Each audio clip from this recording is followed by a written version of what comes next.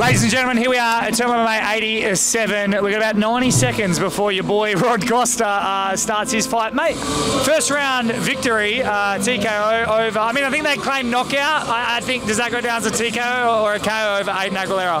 I feel like I saw eyes rolling, so I'm gonna go with KO, but hey. How good does it feel to put this all to bed? I mean, I know we'll be talking about the leg break until the day you die. Even when you're dead, we won't talk about you dying. We'll be like, how's the leg?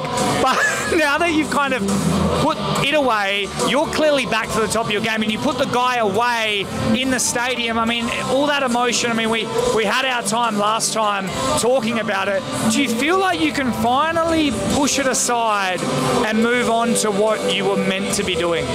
Yeah, I feel like I got to step back into pre-leg break. It was like a split in reality. I got to revisit that with a similar opportunity. People talk about UFC. UFC's tomorrow morning.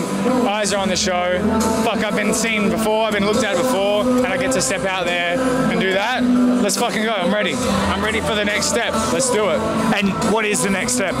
Let's go. UFC. I want to push forward. I want to take a step up out of regional scene. I want to test myself against the best guys in the world, and I know that will take something more. It will bring something more out of me. I got a long way to go, and I'm fucking excited. And I got the energy to fucking do it. So let's go.